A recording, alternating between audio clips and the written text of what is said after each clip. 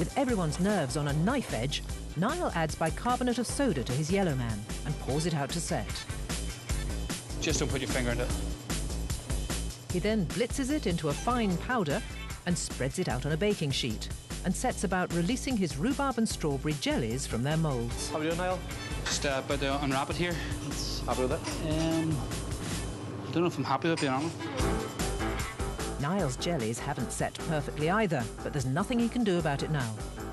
He transfers his wobbly jellies to the plate, rolls his lavender ice cream in Yellowman honeycomb crumbs, places it inside his sugar tuile, and gingerly gets it onto the plate.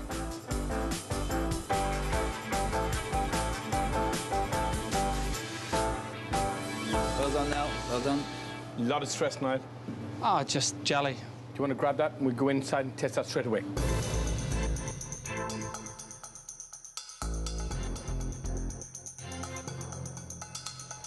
Are you happy with the presentation of that jelly? It's not 100%. It's just bulging out a bit. It's not smooth. It's not. It was just purely a time factor. If that was given another 20 minutes, it'd be straight sides. It'd be 100%. It's delicate, isn't it? I like that aspect of having to go through it, you know what I mean? Yellow man, crunch, texture. That visually looks very nice. Yeah. Lavender is one of those things, if you just misuse it, it's just shocking. Are you happy with the end result here? I'm happy with the end result because I can taste the lavender, but it's not overpowering. The lavender for me, Brian, probably not as prominent as it should be. Do you think the overall dish is too sweet? There's a lot of sugar.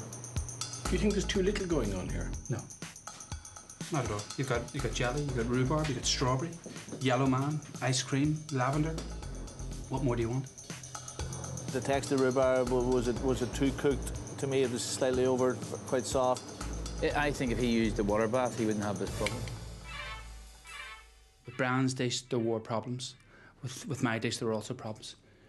The jelly, I ran out of time. Just an extra 5 minutes would have made all the difference. With their final courses delivered, there's nothing more the chefs can do but await their fate. Their chance to cook for the Prince of Wales and the Duchess of Cornwall hangs in the balance, as only 2 chefs can face the judges tomorrow, and which 2 is down to Richard.